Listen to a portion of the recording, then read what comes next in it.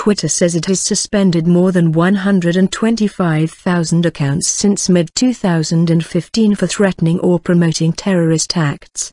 In a blog, the US-based firm said the accounts primarily related to ISIS, the so-called Islamic State group. "We condemn the use of Twitter to promote terrorism," it said, adding that it had increased its report reviewing teams to react faster.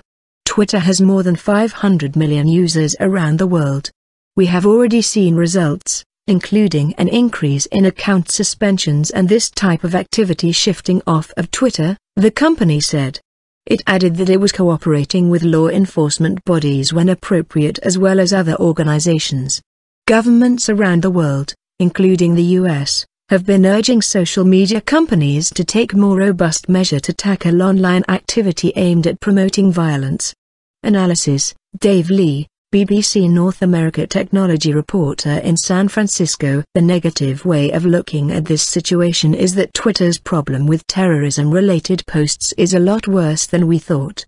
A study towards the tail end of 2014 estimated that around 46,000 accounts had been used to post extremist material, and so in just over a year that number has rocketed. But of course, the positive way of looking at it is that Twitter is seemingly on top of the issue and taking it seriously.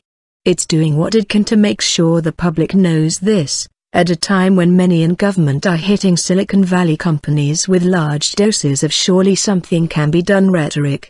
The big question is what happens next. Terrorists will carry on making more accounts, as well as migrating to other platforms.